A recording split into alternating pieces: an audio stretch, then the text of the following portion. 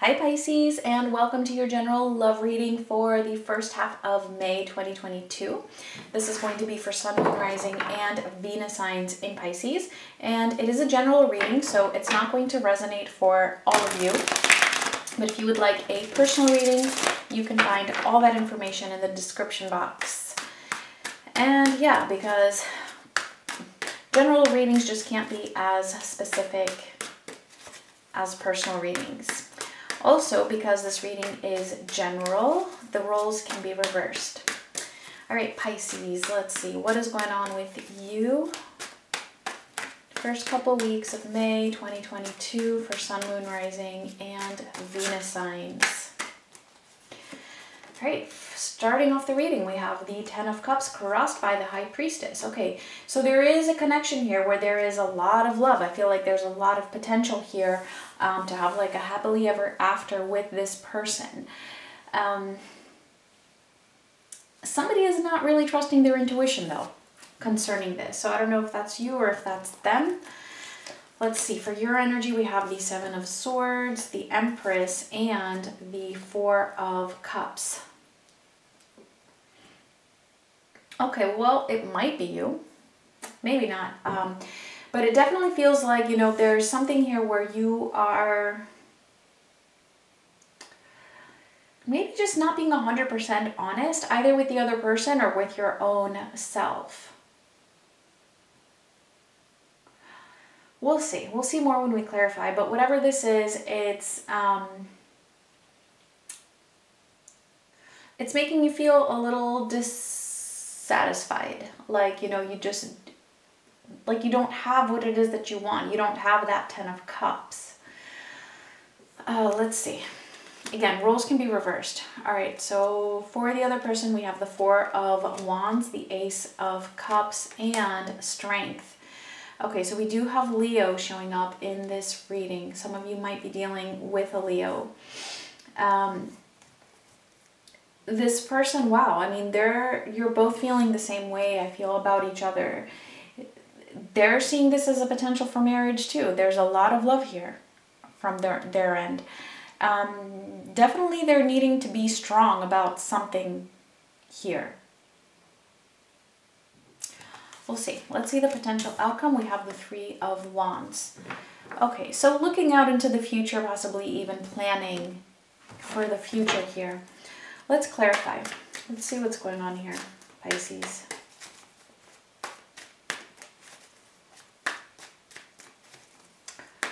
Because I feel like there's something here that you're not trusting.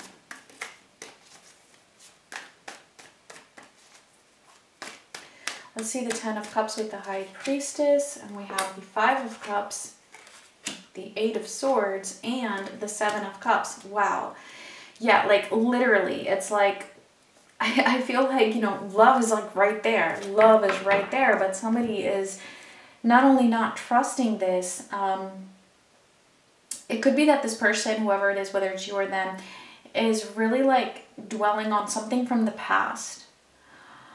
Still healing something or still needing to heal something from the past. Almost feeling like they're trapped in this something that happened in the past. And I feel like, you know, this person is not seeing very clearly at the moment, and it's because they're feeling so much grief. Let's see that Seven of Swords for your energy. And again, remember, the roles can be reversed regardless of whether you're watching for yourself as a Pisces or if you're cross-watching for another Pisces, okay? It could go either way regardless. So, Seven of Swords, the Six of Swords, and the Hanged Man.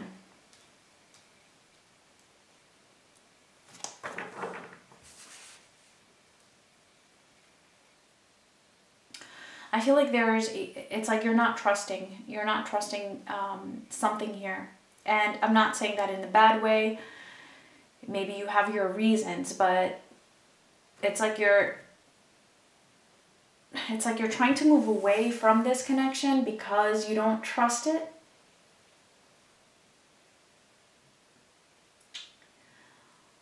But you're still kind of stuck on it though. That's the thing.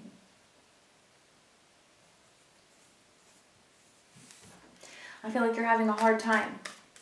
Well, it's almost like you're trying to just sneak away from it, and it's like that can't really work. Let's see the Empress.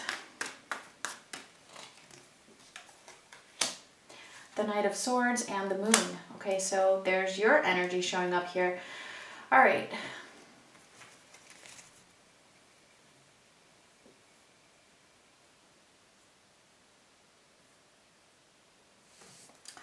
Again, this is all about really finding who you are and what you truly want. And I know trust can be a very serious issue to deal with.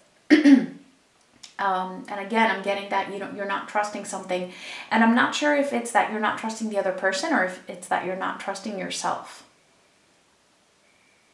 And it's like because of that, it's like you're just trying to like quickly take some action. And again, I feel like it's not really taking you where you would want it to. And if this is your energy and you're the one watching, you can shift this. That's why it's being presented here. This is all, everything we see is always in our control if it has to do with our own selves. And so it can be showing up as guidance or as a precaution. So don't think that, oh, this is it and this is doomed and this is, my fate. No, you can choose to do things differently. And it's, like the actual like specific guidance would be different for each of you, because for everybody it could be something different here. But again, the roles can be reversed, okay? But I do feel like there is something that is really like suppressed here, possibly from the past, and that could be contributing to the trust issues if it's not something that, is really, really valid. And I feel like for this particular situation, whatever it is, and I feel like, oh my God, like, come to think of it, I feel like something similar has come up in like at least 2 other zodiacs where, there's not trust and it's not really based on something solid or something valid. Kind of like an illusion of a betrayal when it's not really that big of a betrayal. Kind of like that. That was actually in like 2 other readings. For you, it's a little bit different. It's more of just not trusting.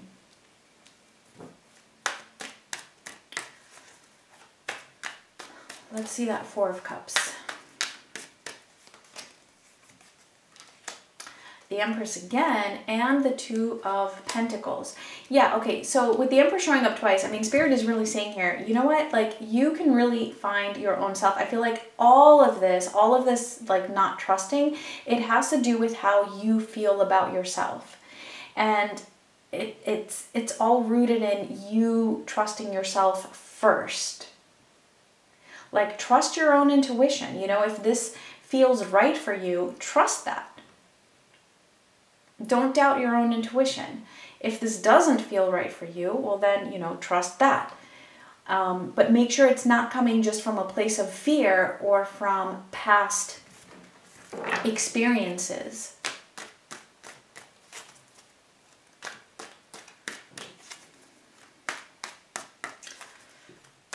Like the guidance here is to really just find that balance within yourself first, before making any decisions to, walk away or walk towards something. Find that balance within yourself and find that part of you that you can trust. Okay, so let's see what's going on with this other person here. Let's see the 4 of Wands. And we have Justice and the Ace of Swords, which actually just flipped over as I was shuffling as well. Okay, so Libra also showing up here for some of you might be dealing with a Libra.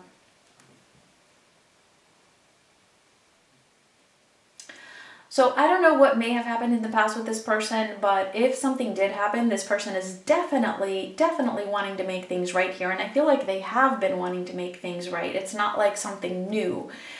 This is like a very, very solid energy in this person, okay? Either way, this is somebody who definitely knows that this is what they want. They don't have any doubts about you. They want you. End of story, period. Like, that's just it. This person wants this connection. They feel like it is their truth. Yeah, they want it big time.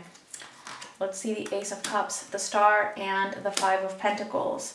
Yeah, okay, so Aquarius also showing up here. A lot of love, a lot of love. This is what they want. This is like their wish, but they're feeling a little bit left out in the cold here. They're feeling maybe even a little bit abandoned by you, probably because you're not trusting. And again, you know, like I said, if you might have your reasons, and if that is the case, you know, trust your intuition. I'm just reading what I see here. Let's see strength. The Queen of Pentacles and the Two of Cups. I'm telling you, like, this person seriously wants this connection with you. I mean, look at that. I actually feel like they're being really, really strong in terms of dealing with the situation as it is at the moment and with, you know, what's going on with you. And in the meantime, you know, they may have taken a hit to their own sense of self-worth, but they're building it. They're building that. They're building that up. Taking care of themselves, just like, you know, you should also be taking care of yourself, but they still want, this connection with you. Like, I can't even stress that enough. All right, let's see what was that? The Three of Wands for the potential outcome. And we have the Wheel of Fortune, the Page of Swords, and the Ten of Pentacles.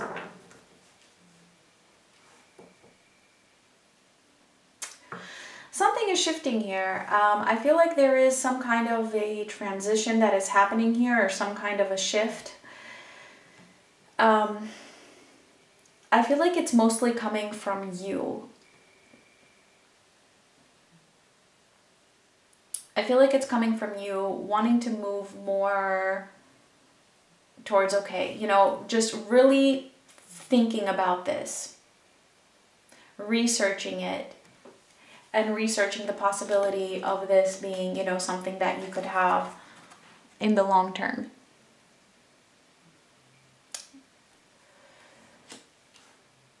Whether it is or isn't, I mean, that's, you know, going to be up to you, because from the looks of it, this person is really wanting you and wanting this connection, very serious about it. So I feel like this is you, you know, thinking ahead, thinking whether you can or, you know, or not. So this is, and I actually feel like this is also the guidance, you know, to, you know, research and trust yourself. And when I say research, I mean, you know, research your own self within you. That is the shift here. It's like, you know, you have to turn that wheel. It's all in your hands. All right, Pisces, let's see if this resonated. The final message for you is the Void of Course Moon. Nothing will come of this situation, meaning nothing will come of the energy that you have been in. Not trusting your own self, not trusting your intuition, not trusting what you feel, you know, will bring you happiness, whether it's this person or not. I'm not saying it has to be this person, but it's like your intuition knows what it is that will bring you happiness. So just trust that. Don't stay stuck in something that is not that. Okay, so yeah, that is it. I thank you so much for watching, Pisces, and much love.